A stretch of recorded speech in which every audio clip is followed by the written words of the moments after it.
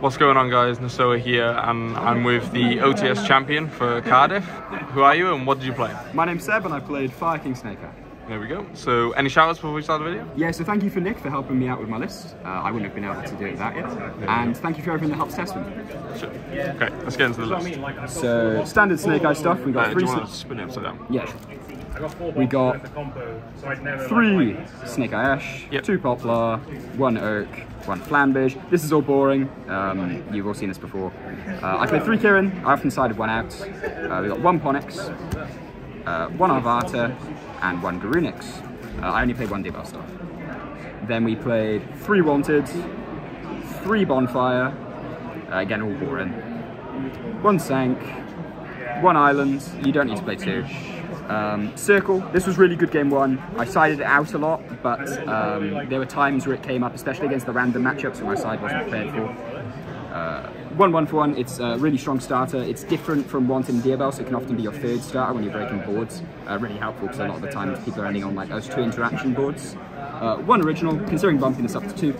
1 Reborn, again same thing, really strong game 1, but very easy to side out because I've got a very heavy side deck for the mirrors because that's all I play. 1 Call By, Cards Nuts. 1 Divine Temple. The lines that this opens up play around pretty much all of the board breakers in the format, and can do some really cool stuff. Adds a lot of complexity. Misplayed with it a few times, but really cool. Would continue to play this. And then on to the non-engine. Again, pretty boring. We've got 3 Droll, 3 Ash, 3 Imperm, 3 Talents. Nothing about that to say. Talents overperformed. The other non-engine did its job. I didn't draw too much of it. 40 cards, yeah? Yeah, 40 cards. Sure.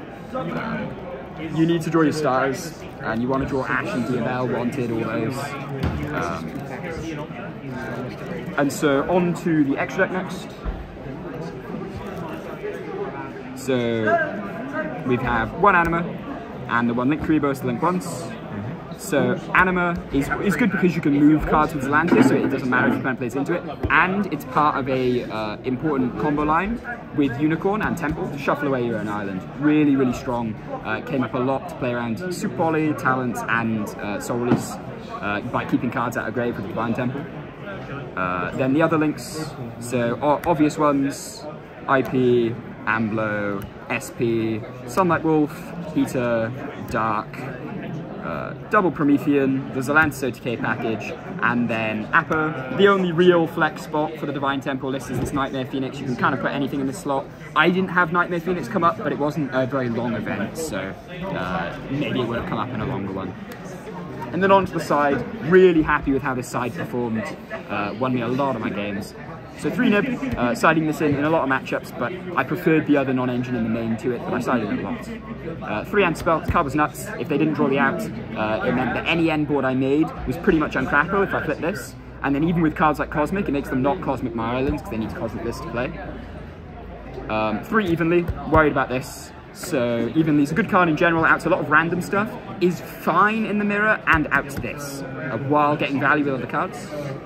Cross out, you probably saw this in the UDS, but this card's nuts. You side it in, going first pretty much all the time because you're only concerned about other people's non-engine. And in the mirror, it's Solemn Judgment and outs that non-engine. Really useful. You know, even if you're going second into a board and they don't have any non-engine, you break it, this is just Judgment on turn 3. And then 2 Cosmic, so this is just part of the siding pans, came in a lot, again helps deal with this, and good to draw. I only won my last match because I drew double Cosmic.